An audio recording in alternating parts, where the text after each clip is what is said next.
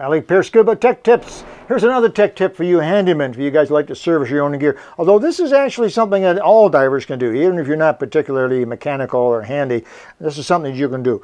And this is cleaning the purge valves. Now, we already did a video on how to clean and service the power inflate valve, which is very important. And this is the weak spot in all BCDs. These get corroded and break down.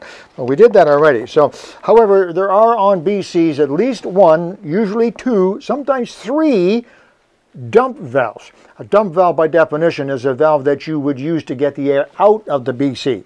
Power inflate valve puts it into the BC, although, as you know, you press the end, it comes out. But there are other valves designed to dump the air out of the BC quickly. And that's important. The reason it's important is very simply that if you put air in the BC while you're under pressure, while you're deep, 60 feet, then you start to ascend towards the surface.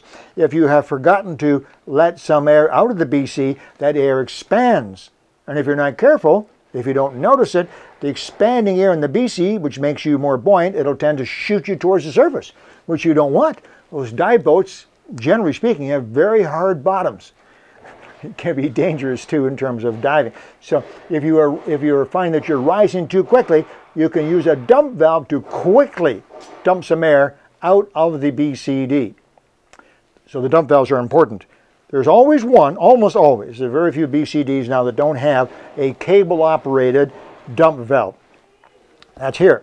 And by cable-operated, I mean exactly that. This is your inflate valve. Hose attaches, you squeeze the button, and the BCD inflates. It puts air in.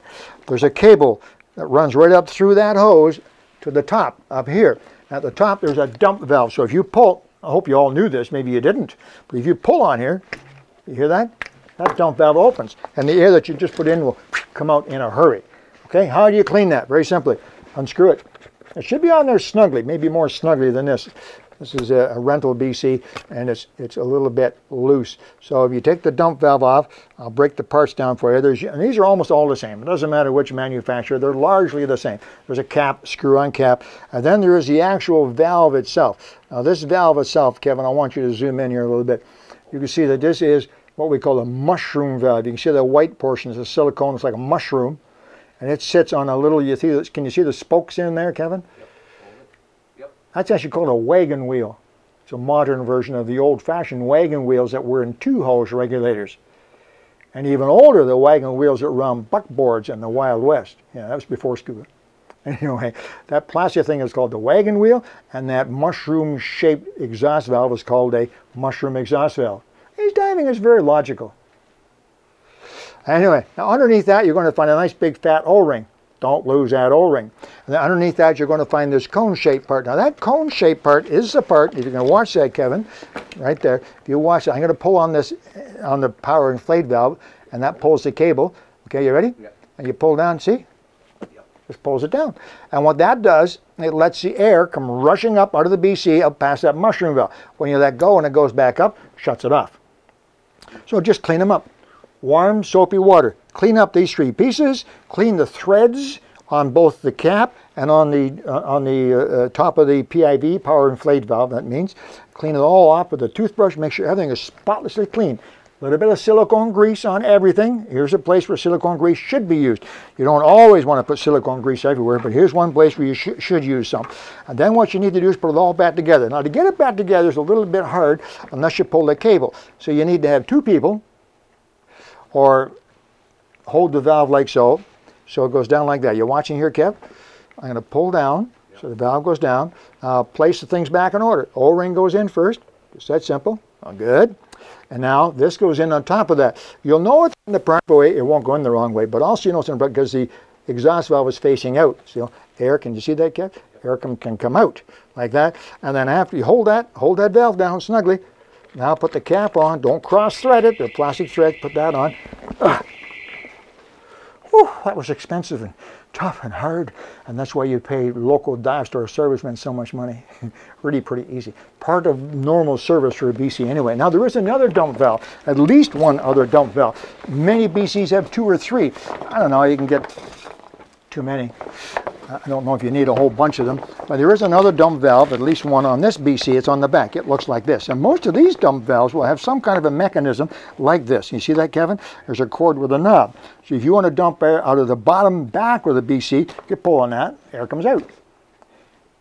Now, why would you want to let air to the bottom back of the BC? Air comes out the top, not the bottom. Well, if you, for some reason, were face down underwater, or if your head was down and the BC was up and you wanted to dump some air, you could reach back, hopefully find that knob and pull it. It's not the easiest thing in the world, but those dump valves are usually on BCs in case that particular situation does arise. And this dump valve should also be clean. And it's just as easy as the other one, just unscrew it. This one's actually easier because this one doesn't come entirely apart. Let me show you what I mean. That's it. So there's the sealing surface. There's the threads. Clean them up nicely. That does not come off the BC. Don't take it out.